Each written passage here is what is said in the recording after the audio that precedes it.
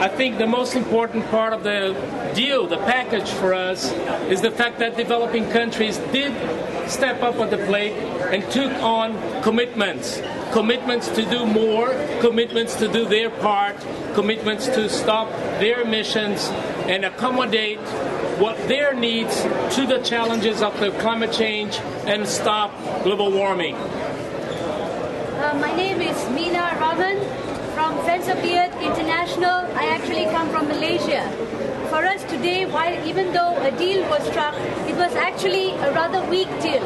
It was highly compromised because of very strong arm tactics of some governments, which actually diluted very strong proposals that were there on the table, particularly from the developing countries, which would have moved the planet towards a much better planet, and including taking care of the poor.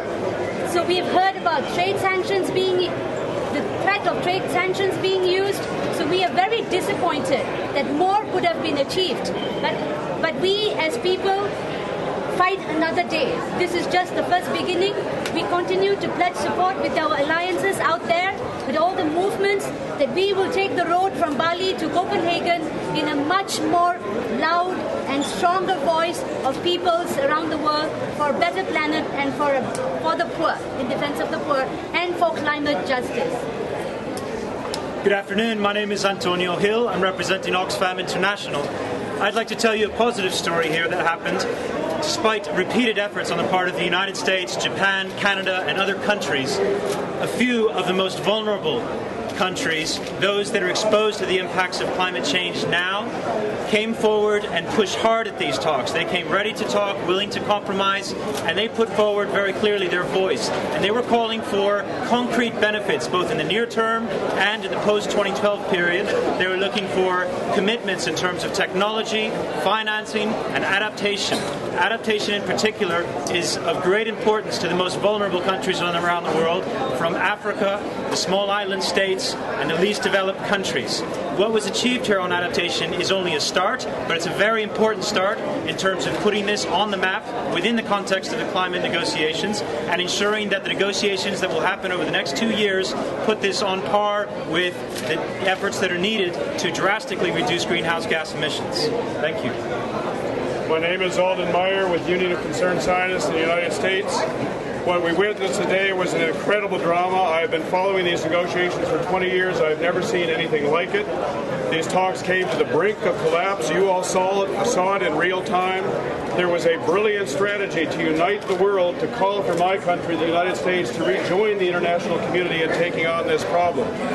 We saw the reluctance of the United States to do that, but then, after listening to additional interventions from both European and developing countries, my government switched its position, decided to rejoin the conversation. Now the hard work begins, getting the science back into this agreement that had been stripped out, getting meaningful commitments by my country on the table as doing our responsible share of dealing with this urgent problem, and getting the technology, financial, and adaptation resources on the table from my country, from Europe, Japan, the other industrialized countries, to keep our share of the global bargain that we just saw struck in real time in that room.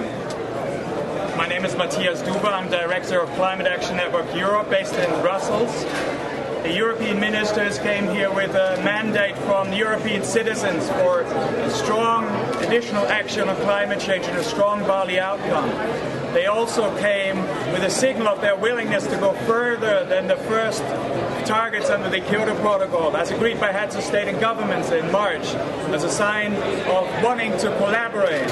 And in that, they showed leadership in forming political coalition here at this conference with countries from the north and the south, and they stood up together against the tactics of the Bush administration delegation here in Bali.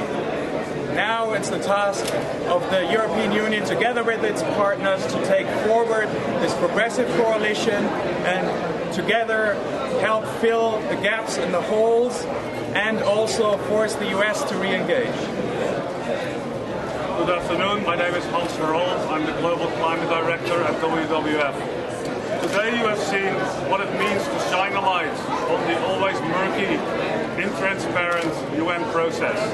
And we have learned a historic lesson. If you expose to the world the dealings of the United States, they will ultimately back down. And that lesson we will need to bear in mind for the next 2 years. We have a long road to go. Difficult negotiations about adaptation, deforestation, technology transfer, and deep cuts in emissions, so that we can bring clean technology to the entire planet. We will build on Kyoto, and in the spirit of cooperation and the developing world, as shown here today, we will reach a success in Copenhagen. Thank you. Okay, we're willing to take questions. We'll do 3.